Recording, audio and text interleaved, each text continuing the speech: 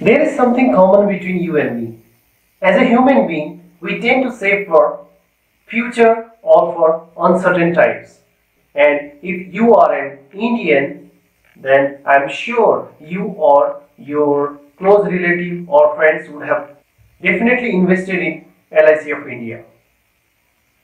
Now, if you are investing, did you ever wonder at what rate LIC of India pays you? Wait, is there any yardstick as such that measures your investment, be it LIC or some other investment? Ladies and gentlemen, in this video, we are going to analyze few of the LIC's plans with the help of IRR function of Microsoft Excel.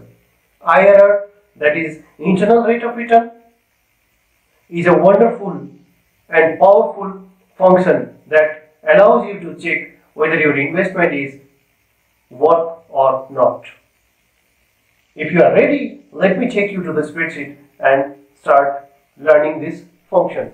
Okay, friends, here I have listed the cash flow. Say for example, you started investing this year, that is 2020, and you have taken the plan called 914 endowment plan, and your age is 30, and the purchase price or coverage amount or sum assured is 10 lakhs, and the premium paying term is 15 years. That means you have to pay for 15 years, and your term is also of 15 years. So if this is the scenario, then you have to pay 71,133 in the first year as a premium. Then next year onwards you will be paying 69,602 for another 14 years, that is until 2034, and finally in 2035 you will get a lump sum amount of 15,90,000 rupees. Okay, so if this is the scenario, what is the IRR, that is internal rate of return on this investment? So let us see with the help of IRR function.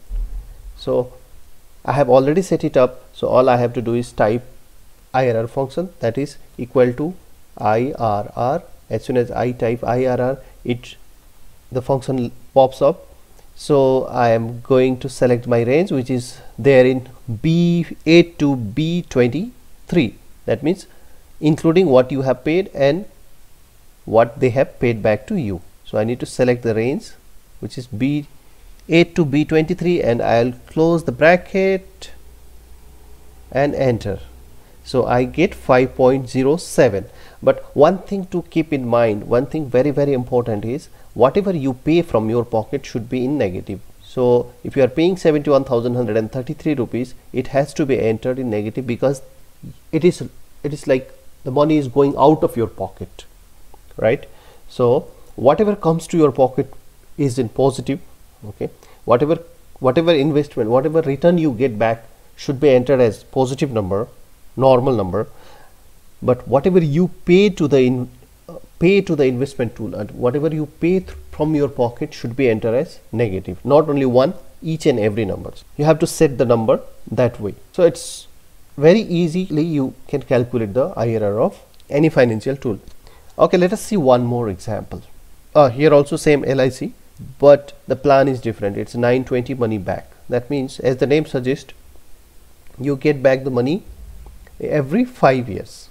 Okay, you started investment in the year 2020, and 2025 you got some amount, in 2030 again you got some amount, in 2035 again you got some amount, and at the end of the term you get some amount. So let us see how much IRR it turns out to be. So here at the top I have all the details. Plan is 920 money back, age of customer is same 30 years, and purchase price is 10 lakhs here also, and premium paying term is 15 years and term is 20. Why there is a difference between premium paying term and term? Because this is how the LIC allows, because in this particular plan you have to pay only for 15 years, but your coverage remains for 20 years.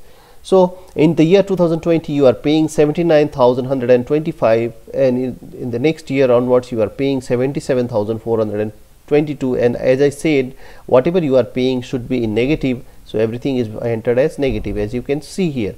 And so here I have made it slightly differently, because to make it easier to understand, return is in separate column and the cash flow is again separate column. And return I have for every 5 years I have entered 2 lakhs here, and that is what they promised to pay.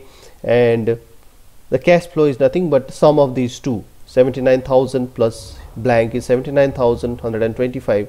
And here if you see this particular row here, 77,422, that is negative 77,422 plus 2 lakhs is 1,22,578. in other words, this number is subtracted from this number, because since it is negative, when you add it gets subtracted, right? So same way every 5 years, since you are paying this much and you are getting back this much, so ultimately net payment you are receiving is this much, because out of this much you have got, you would have already paid this much, right? So your net payment is this much. For money back plan, if you don't want to use this return column, you can add this number here itself.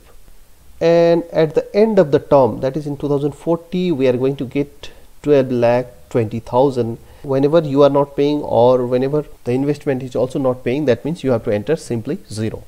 That means I did not enter anything here, and when I add, it came as 0. So you can see here, I'll delete and recalculate IRR, open bracket. Now all I have to do is enter the range, which is G8 to G28, close the bracket and enter. This is 4.86. money back gives you 4.86 of IRR. Here we were getting 5.07. Let us see one more. The plan is G1 Labh, 936 table number, and age of customer is 30, purchase price is 10 lakhs, same amount. Okay, premium paying term 16 and term is 25. This is how it is. If you choose premium paying term of 16 years, then your term becomes 25 by default. I didn't make any changes. This is how the LIC has set up.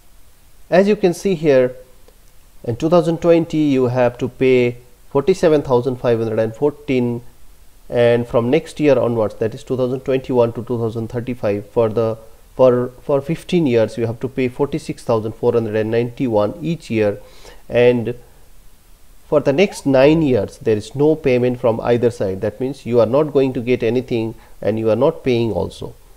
Okay, so 2036 to 2044, for the 9 years there is no payment, so you have to just enter as 0.